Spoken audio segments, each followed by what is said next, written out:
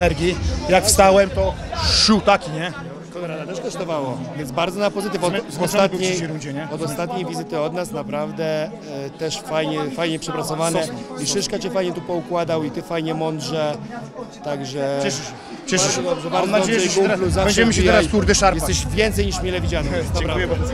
Nie chcesz ci więcej z sobą bili. Ja też nie chcę. Nie chcę. Z naszym kolegą i tak dalej, a jeszcze wiesz, jak wychodzą jakieś takie akcje, wiesz, że gdzieś nie jest to, w emocjach Konrad ci dzieli, ja to czuję razy 10 i nam jest przykro z tego powodu, także teamowo cię bardzo przepraszam za to. Cieszmy się, trenerze, że to nie weszło w szczękę, bo jak to był szczęka, to nie byłoby co to by był gorszy knockout niż strzeliką. Bo mnie chyba tam do Konrada po nas. Chyba nie trafił, nie? Tak mi się wydaje. Nie, nawet nie Dobra, mów tak. Nie było, nie ma co ten. Nic dodać, nic ująć, bo jak taki kozak, jak Marcin Bandel mówi tyle miłych słów pod twoim adresem, no to człowiekowi jest miło na sercu, mimo przegranej. Tak, jest bardzo miło na sercu. Kilka razy miałem okazję być u trenera Marcina Bandla w klubie, pomagałem troszeczkę w przygotowaniach do Radka Słodkiewicza, nawet tam jakieś rundki robiliśmy. To jest niesamowicie sympatyczny człowiek, taki ciepły, przyjacielski, niesamowity trener, niesamowity zawodnik, tak jak mówiłem u Ciebie w studio. Za mało się o nim mówi, mam nadzieję, że niedługo zrobię z nim jazdę z Wujaszkiem. To jest oczywiście gdzieś tam miód na moje serce, natomiast no umówmy się, walka przegrana to jest walka przegrana, natomiast tak jak powiedział mi trener Szyszka, jak jeszcze byliśmy w szatni, można Wujaszku przegrać walkę, ale dać siebie 200%, ja dałem Cię 300, naprawdę tyle ile mogłem. Hejterzy mówili, że nie wytrzymam 30 sekund, że nie wytrzymam z Karwatem minuty, że nie wyjdę poza rundę, poza półtorej rundy. Przewalczyliśmy 3 rundy. Mam wrażenie, że ta trzecia runda była całkiem niezła. Ta pierwsza nie wiem, bo jakoś tak ciężko mi ocenić. Natomiast druga to myślę, że 10-8 dla Konrada. Jestem zadowolony mimo przegranej. Jeżeli człowiek przegrywa, jest taki szczęśliwy tak jak ja teraz, bez zakładania jakiejś maski. Usatysfakcjonowany. Udało mi się zamknąć pewien trudny etap w moim życiu, o który pytałeś w studiu i chyba słyszałeś, co powiedziałem w oktagonie, to czego można chcieć więcej? Dobra, no to może ja zacznę od początku, czyli od tego, co mówiłeś przed walką wczoraj, przy okazji media treningu i ważenia. Mówiłeś o tym, jak znakomicie, jak fajnie, jak komfortowo się czujesz i jak bardzo chcesz, żebyś miał ten sam feeling, to samo uczucie też w dzień walki i w jej trakcie. Było to dziś? Jak to wyglądało? Podczas przepałki nie. Ta adrenalina zaczęła mnie łapać i te takie nerwy. Cały mój narożnik mówi, Wujaszku, jest świetnie, jest len, jest super. Trener to mówił, Sosna to mówił, moja narzeczona, mój przyjaciel, że jest dobrze. Natomiast ja czułem, że ta adrenalina już jest taka, wiecie, taka bardzo wysoko, gdzieś tam trochę mnie tak tłamsząca wręcz.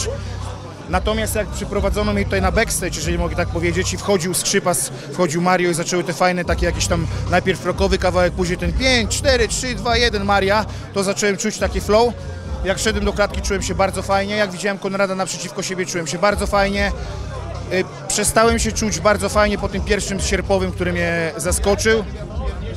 Natomiast później gdzieś się odnalazłem i tak, generalnie, przepraszam, to ze zmęczenia.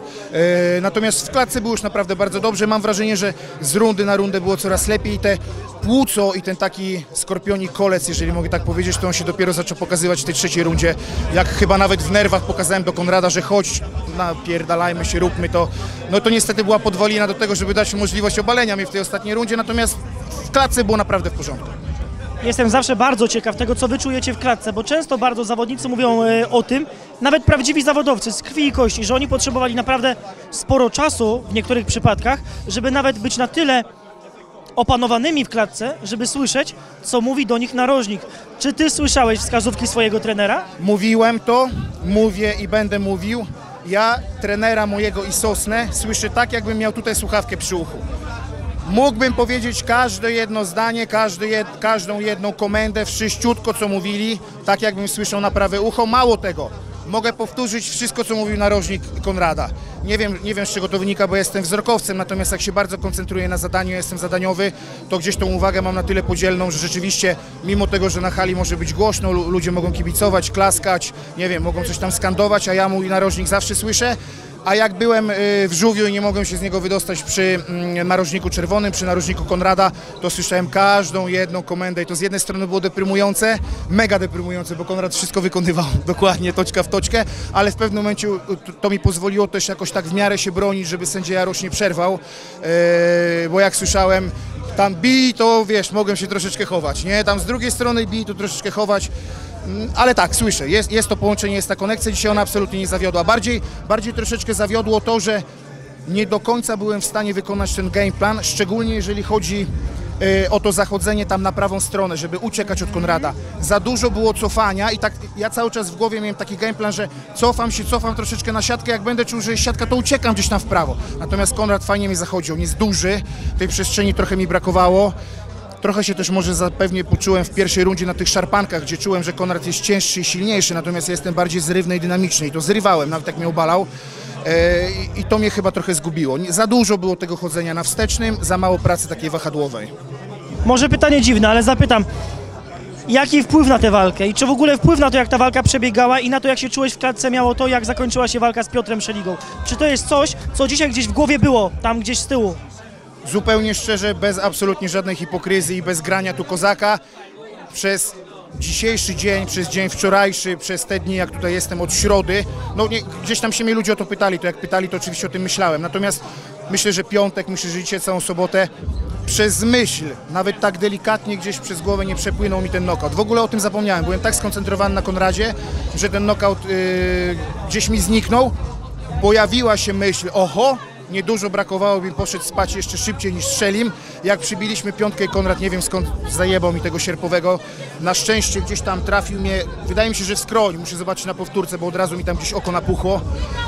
Jeżeli to by był strzał na brodę, myślę, że bym poszedł spać. Ostatnie pytanie tak naprawdę, bo mówił o tym, przepraszał za to Konrad Karwat. Przed momentem słyszeliśmy też, przepraszał trener Marcin Bandel. Masz pretensje? Nie mam, to jest adrenalina. Pewne rzeczy robi się bezwarunkowo, jest adrenalina, jest kortyzol, załącza się czasem taki brain fog, wyłącza nam te IQ fighterskie. Ja powiem tak, ja mam na tyle czysty umysł w klatce, że ja bym takiego czegoś koledze nie zrobił, natomiast nie mam absolutnie żadnych pretensji, żadnych do Konrada.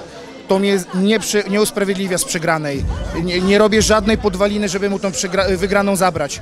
Bez względu na to, czy ten sierpowy byłby, czy by go nie było, wszedł, czy by nie wszedł, rozbił mi to oko, czy nie rozbił mi tego oka, trochę tam morale mi na chwilkę gdzieś tam do poziomu podłogi oktagonu spadły, ale to było tylko na sekundkę. Przeszło mi gdzieś przez myśl, że halo, kurwa, no jesteśmy kolegami przecież, nie?